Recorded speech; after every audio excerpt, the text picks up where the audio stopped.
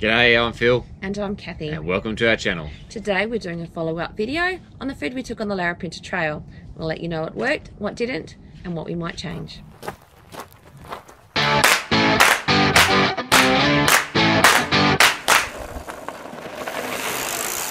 In a previous video, before we went on the trail, we actually filmed all the food we were taking on the floor of our lounge room. We had a spreadsheet to show me what I needed to put into those piles, and that's how we followed our food plan while we were away.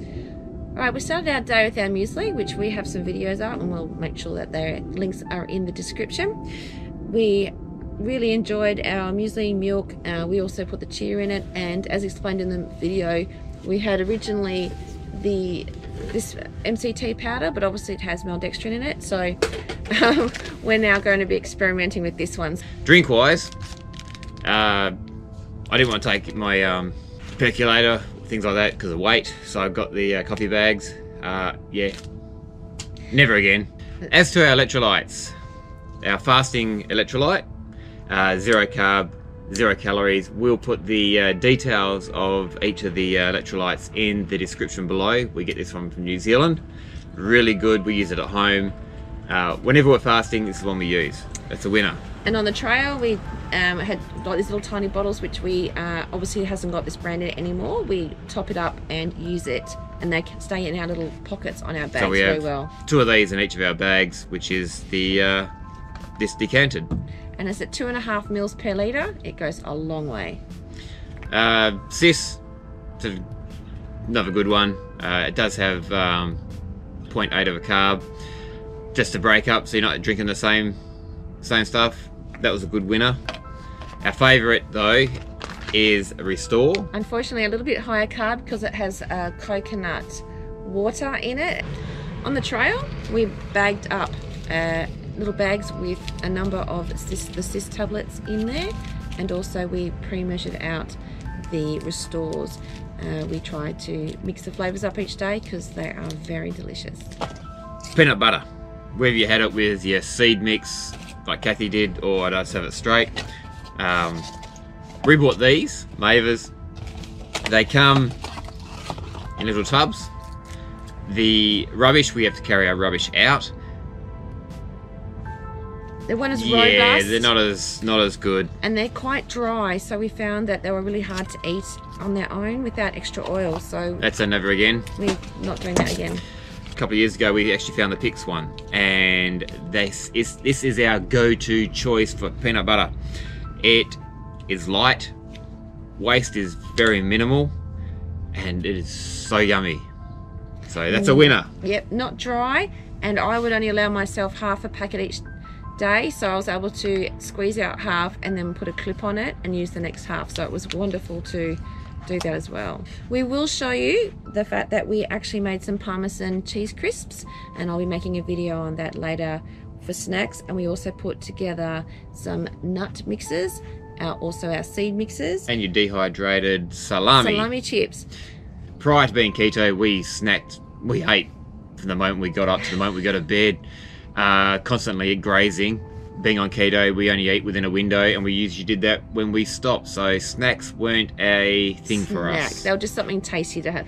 Just like breakfast, we don't eat breakfast, but it was just a different flavour in your mouth when you had your meal window. Now we also took stock cubes as an extra electrolyte boost. However, by the end, the weather changed, and I ended up with some sodium poisoning. And so I don't know if you noticed at the end of the Larapinta Trail videos, I'm a bit puffy. I had severe water retention.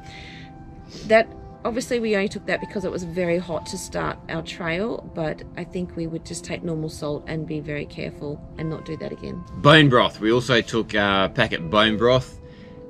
They weren't that tasty. We actually mixed it with our stock cubes to get some taste to it. So we ended up with massive salt intake. Yeah, we won't do that again. We also took our green powder. We had enough nutrients and vegetables in our dehydrated meals, so we probably would skip the green powder and the bone broth for future through hikes. Right, when it came to lunch, we will post up a picture of our tortillas.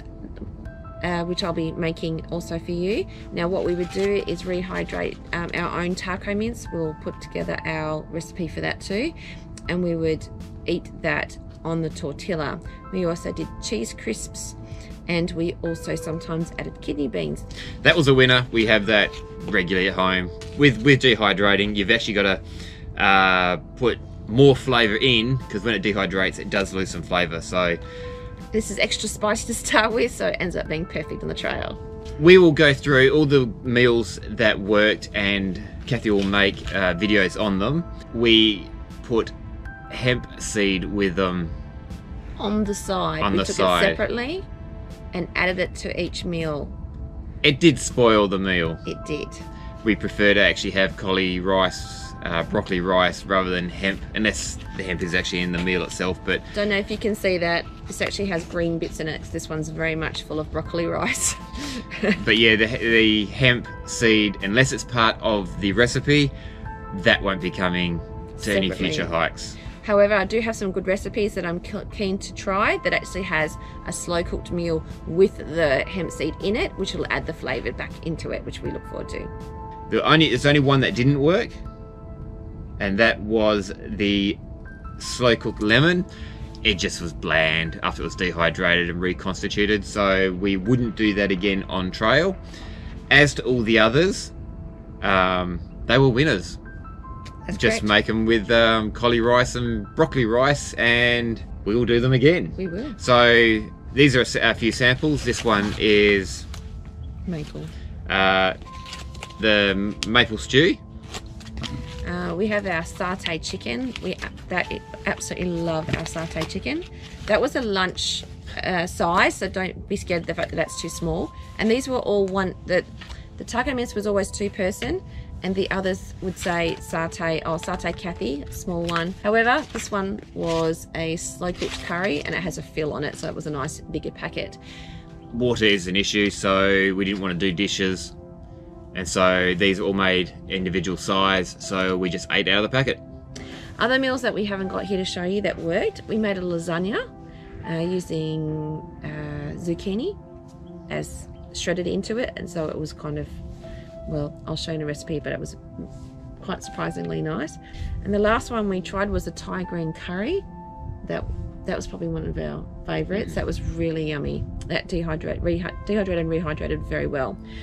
So stay tuned. Following videos we'll be starting with our snacks, and then we'll move on to lunches, and then we'll go through all the meals, how we made them and prepared them. If you have any questions regarding the breakfast and the electrolytes and a few things that we won't be going on to cook, feel free to please put them in the comments below. If you like what you've seen today, please give us a thumbs up. If you want to see more, please hit the subscribe button. And we thank you for coming along with us today, and hope you've learnt something. So see you next time. Gotcha.